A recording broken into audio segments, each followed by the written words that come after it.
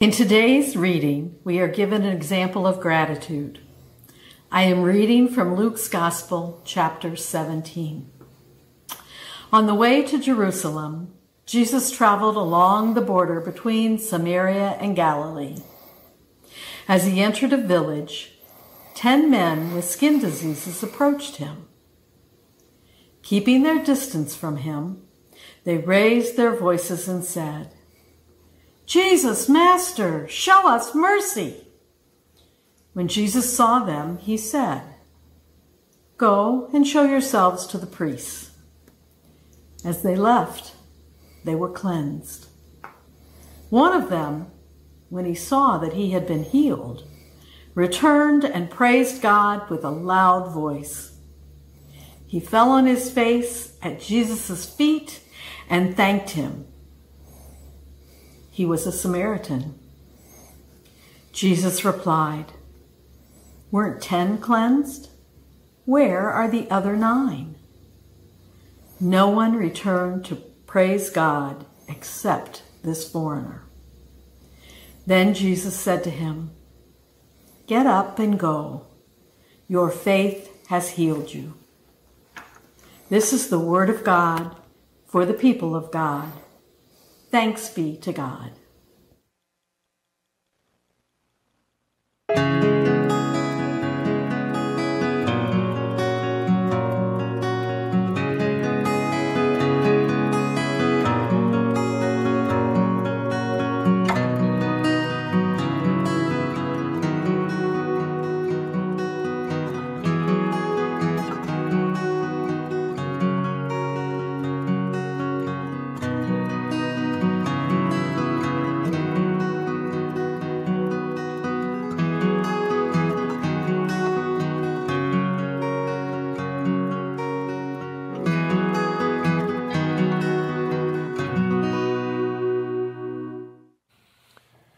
Imagine your life is going well.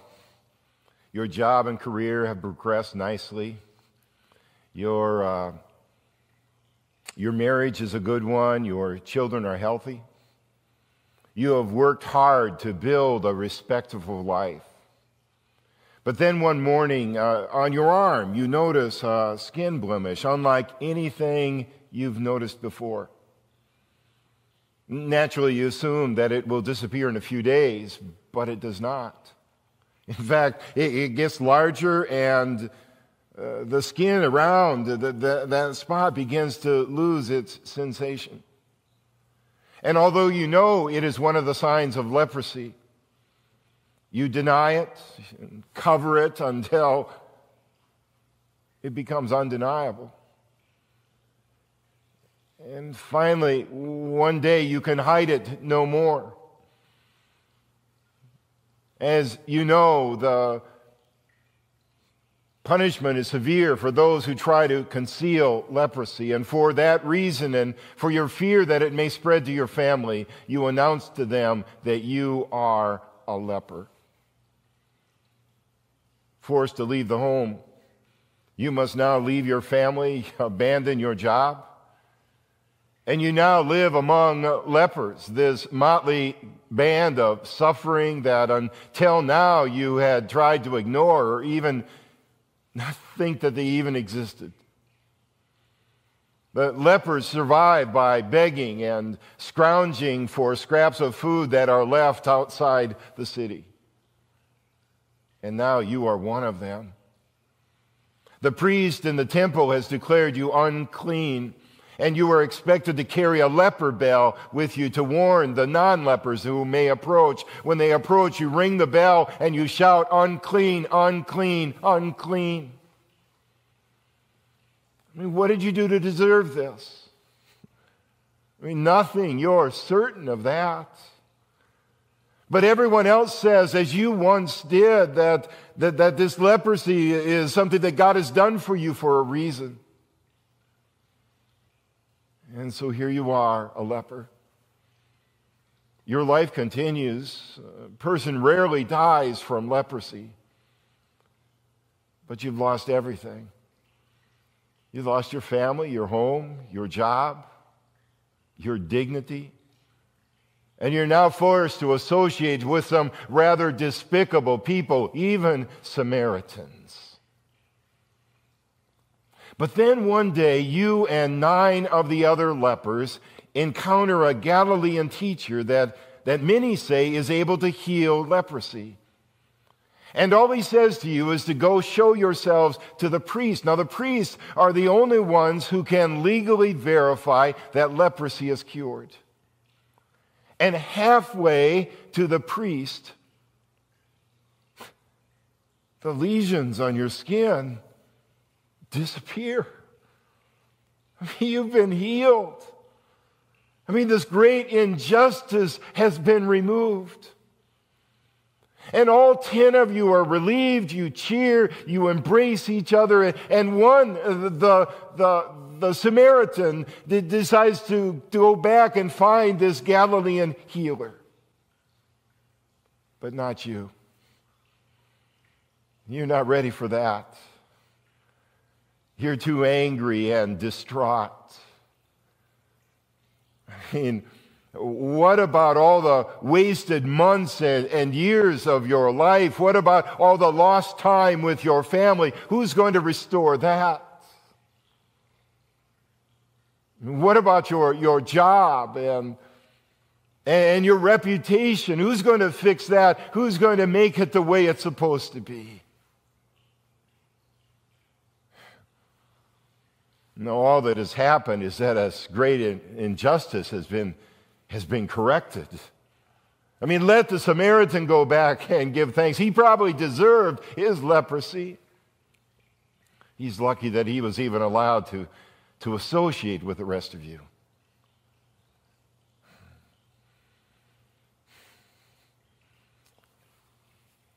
Now your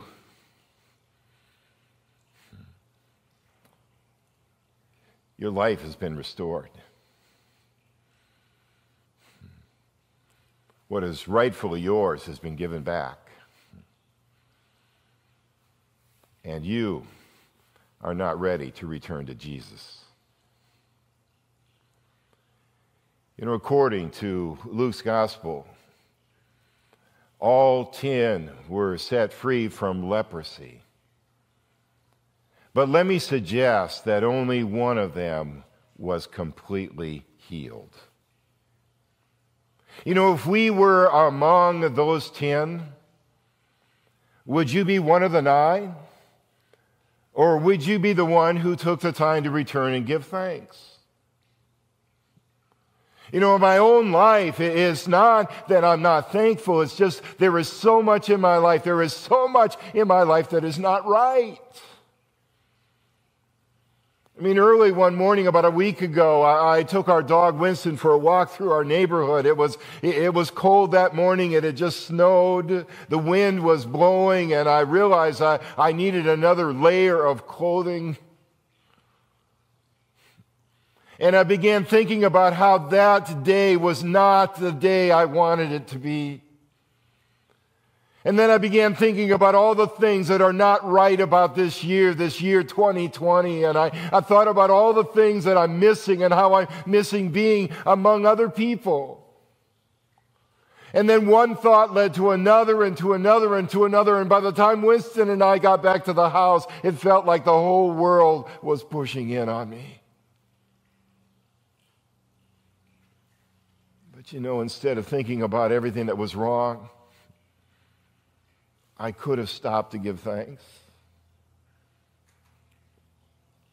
The point of this story that we find in Luke's gospel, the point of the story is found in verse 19.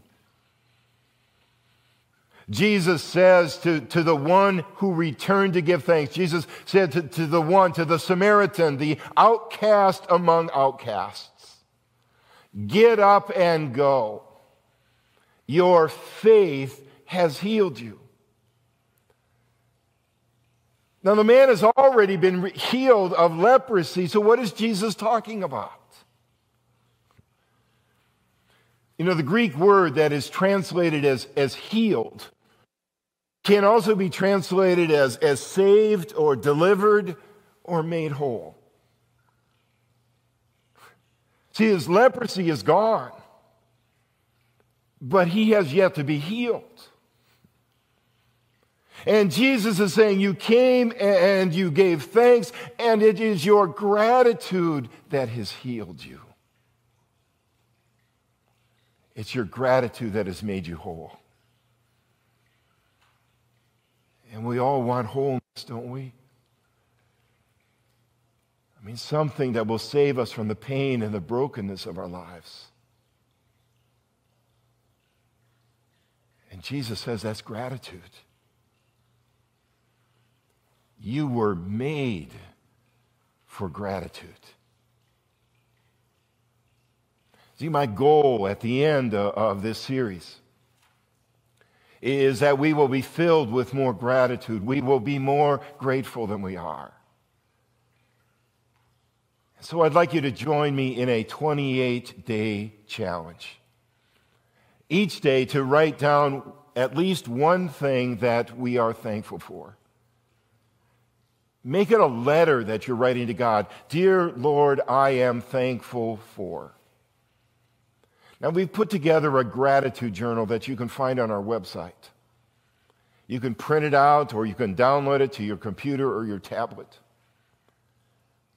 I mean, let's see what can happen over the course of these next 28 days. A few years ago, when my wife Amanda was going through cancer treatment, we attended a seminar at the Mayo Clinic in which we listened to Dr. Amit Sood describe his research on gratitude. Who knew the Mayo Clinic was doing research on gratitude? And he described a practice that I began implementing in my life. Now, I think I've told you about this before, but he suggests that most of us, when we wake up in the morning, we begin thinking about all the things that we need to be doing that day. And he says, instead of that, resist that and start your day with gratitude. Before you even get out of bed in the morning, think about 5 people in your life for whom you're grateful. Picture their faces and send each one of them a silent thank you.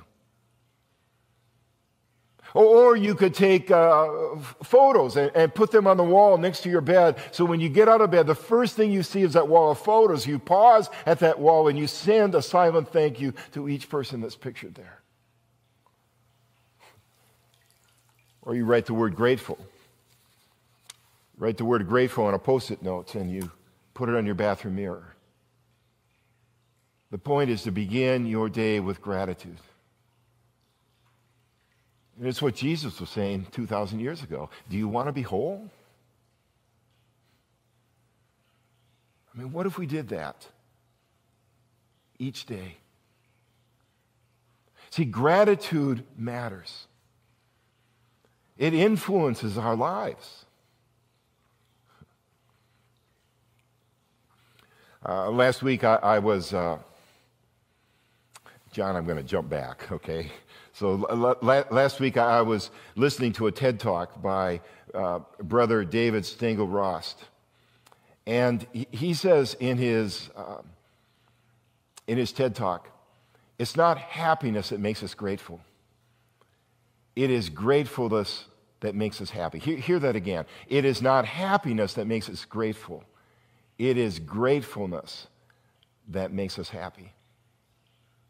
See, there is something about gratitude that changes our hearts. I read this study that was conducted by the University of California, San Diego, in which they took 186 stage B heart patients. And they divided them into 2 groups. And one group, they asked them to keep a gratitude journal in which they would write down 3 things every day for which they were grateful. And the other group was a control group, and they were not asked to do anything special. And at the end of the 8 weeks, what they discovered is that those who kept the gratitude journal, that there was less stress. I mean, there was less depression. They slept better. And the markers in their blood had improved. And so Dr. Paul Mills, the author of the study, said,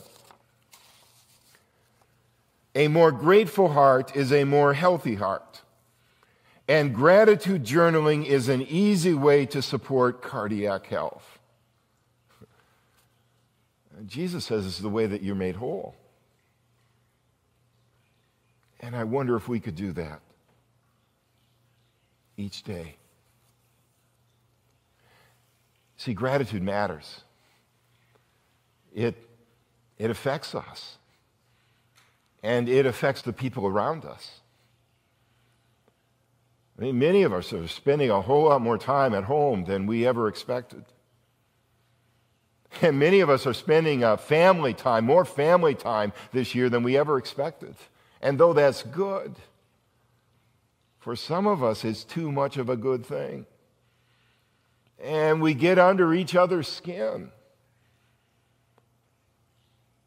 But how are we practicing gratitude? How much is gratitude a part of our lives?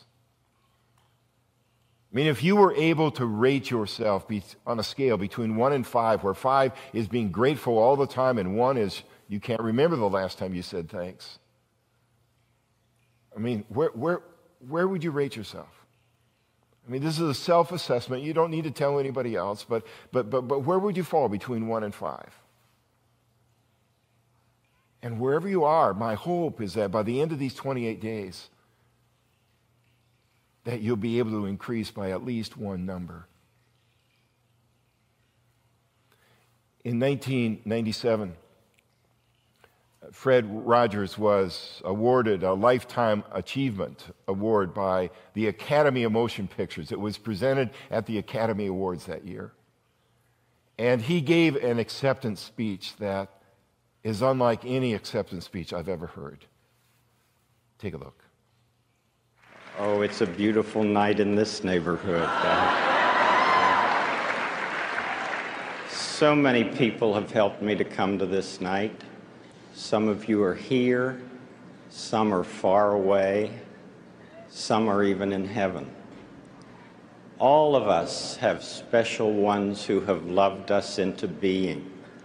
Would you just take, along with me, 10 seconds to think of the people who have helped you become who you are?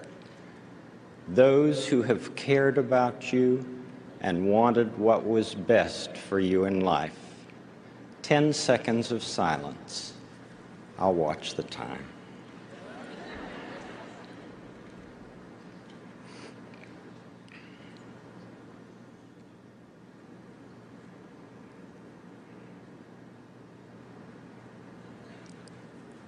Whomever you've been thinking about, how pleased they must be to know the difference you feel they've made.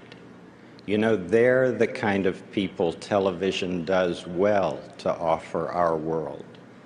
Special thanks to my family and friends and to my co-workers in public broadcasting, family communications, and this academy for encouraging me, allowing me all these years to be your neighbor. May God be with you. Thank you very much. I don't think there was a dry eye in that room. You know, life is a gift. This day is a gift. We didn't do anything to create it or to deserve it, and it wasn't a guarantee. I mean, we live and breathe, and it's all gift. And how we respond to that gift is our gift back to God. Let's pray.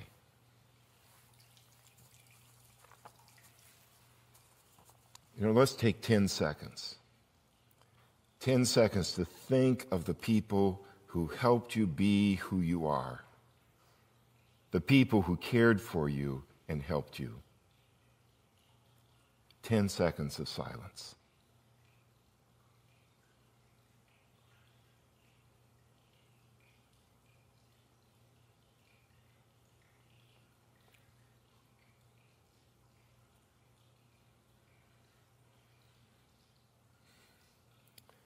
Dear God, help me to be more grateful and to express gratitude to others. Thank you for all the blessings of life. Help us to rejoice always, pray continually, and give thanks in every situation. Amen.